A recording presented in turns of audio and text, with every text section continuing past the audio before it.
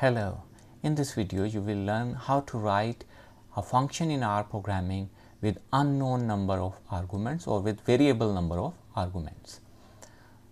Usually a function in R programming has fixed number of arguments, like if we write a function add and the syntax is function and number of arguments AB, 2 arguments, the start of function,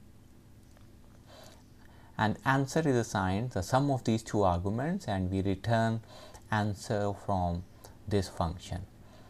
And when we call this function add and give it 2 arguments 2 and 4, and of course it will return 6 or it will print 6 on console and the function is working fine. But number of arguments is fixed and that is 2. And if we try to add 3 numbers instead of 2 numbers, then it will give an error because the number of arguments is fixed in this function add 2 4 6, and by running this one and error in add because 1 extra argument.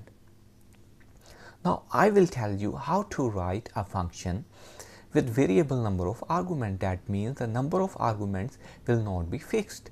First we write the name of function, my function, and it is assigned the keyword function, and instead of number of arguments we will write 3 dots or 3 periods here, and start of function. You may create a list and store all the arguments in that list. So we create a list of all arguments and storing in variable A, and we use a built-in function sum to add all these arguments, sum and 3 periods. It will sum all the arguments and return rather save this in a variable x and then return x variable from this function. And when we run this one, and it will run without any error. And now using this function for the output, my function, and giving it 2 numbers 2 4, and it will return 6. And if I add another number in it 6, now this time it will not give an error and it will return the sum of these 3 numbers. If I add another number, or let's say 2 numbers, it will still function fine and okay and will return the number of will return the sum of all these arguments.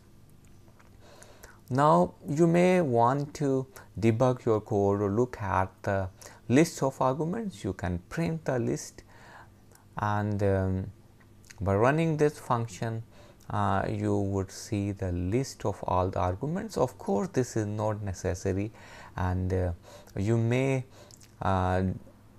delete these 2 lines from here and simply write the code for adding all the arguments and printing them out. Now this is how you can write an R function with variable number of arguments.